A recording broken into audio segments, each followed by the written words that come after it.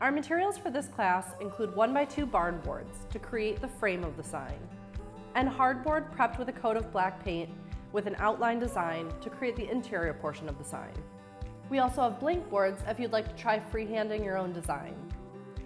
We'll first cut the frame pieces using the Dremel Saw Max, fitted with the SM500 carbide wheel designed to cut wood and plastic. To set up the saw, first make sure it's unplugged. Press the spindle lock on the top of the tool. Loosen and remove the lock bolt and outer washer. Now place the cutting wheel against the inner washer on the spindle. Place the outer washer onto the cutting wheel and then tighten the locking bolt. It's now time to set the depth of the cutting wheel. Pull the depth adjustment lever. Adjust the wheel using the depth scale. In this case, we're adjusting to the max depth of 3/4 inch, and then tighten the lever. I can now plug in the saw and put on my safety equipment. To turn on the saw, toggle the lock lever and then press the paddle switch. Once the wheel is up to speed, align the guide with the cut line and make the cut. Continue making and cutting the board to create 2 7 3/4 inch pieces and 2 6-inch pieces. It's now time to assemble the frame. For this, we're using Gorilla hot glue sticks, which are 5 times stronger than leading hot glue sticks and create a long-term hold on hard-to-bond surfaces. Working on top of a piece of wax paper, arrange the boards face down in alternating lengths end to end. Apply a bead of Gorilla hot glue to one end of each board, and then press it against the edge of the adjoining board.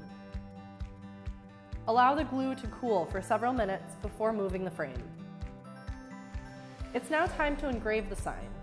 For this, we're using the Dremel Stylo Plus, fitted with a high-speed cutting bit 191, designed for use on wood, plastics, and soft metals. To insert the bit, first make sure the tool is unplugged. Press the shaft lock button on the underside of the tool, and then twist open the collet nut.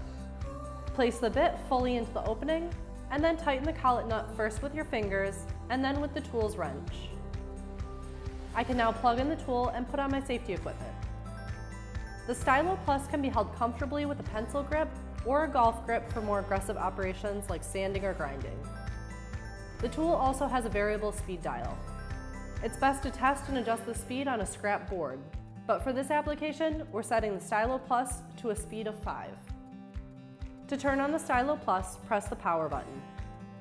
Touch the tip of the tool to the portions of the painted surface you'd like to remove.